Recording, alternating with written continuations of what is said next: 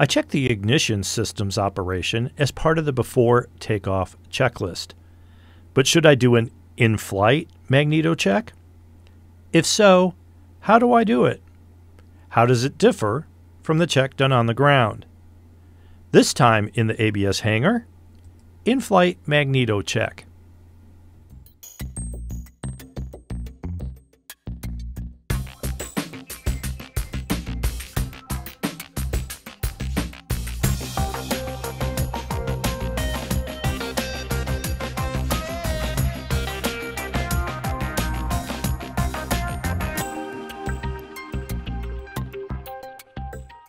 We're all familiar with magneto checks performed before takeoff.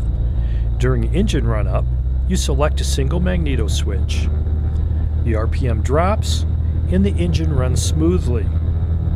If you have all-cylinder engine monitoring, you'll see the EGTs for all cylinders rise on a single magneto. All EGTs and CHTs show expected temperatures. Go back to both. The RPM rises and the EGTs drop to where they were before the check. Then select the other magneto. Again, the RPM drops, the EGTs all rise, and the CHTs continue to read as expected. The engine runs smoothly. Return to both magnetos, and everything returns to its pre-check indications. Some ignition anomalies are more obvious at higher operating temperatures. To detect anomalies and catch potential failures sooner, occasionally perform an in-flight magneto check at moderate to cruise power. Some issues become more apparent at lean of peak mixture settings. When lean of peak, small changes in combustion cause larger variations in power output, so anomalies stand out. If your airplane runs well lean of peak, and you are comfortable with lean of peak operations, use a lean of peak mixture setting for your in-flight magneto check. Now here's how to do it. Now let's look at an in-flight magneto check at a high power setting and see how that might differ, or if it differs at all, from the magneto check on the ground. Power is set.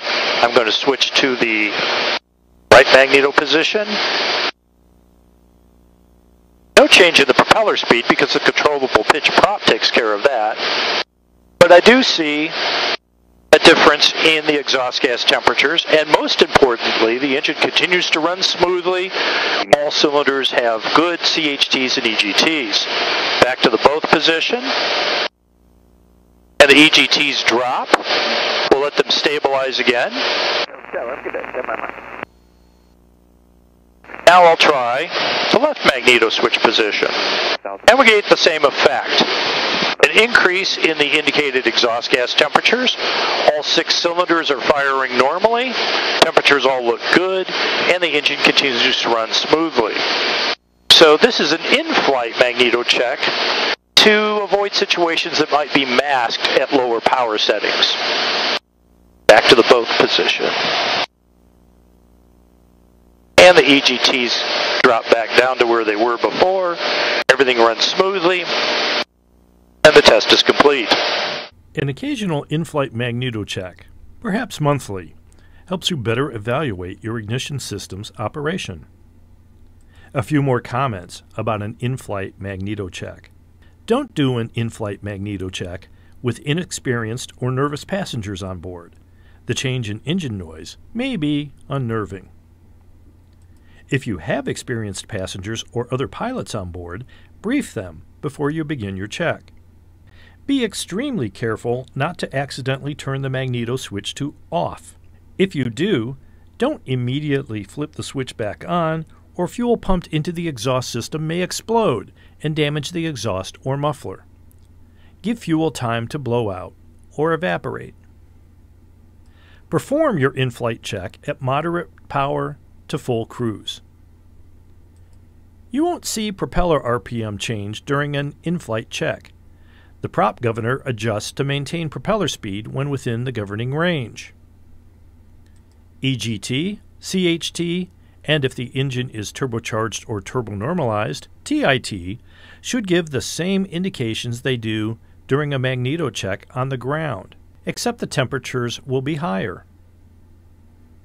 In addition to the routine checks, perform an in-flight magneto check on the acceptance flight after any engine or ignition system work or spark plug replacement.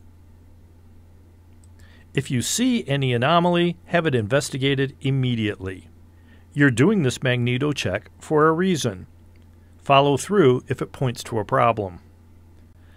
Performing an in-flight magneto check is an important diagnostic tool to help assure the safety of your Beechcraft's engine. This video is part of the American Bonanza Society's Beechcraft Essential Systems and Techniques course, free to members in the ABS Online Learning Center. Log in or become a member at bonanza.org. Don't miss another edition of the ABS Hangar.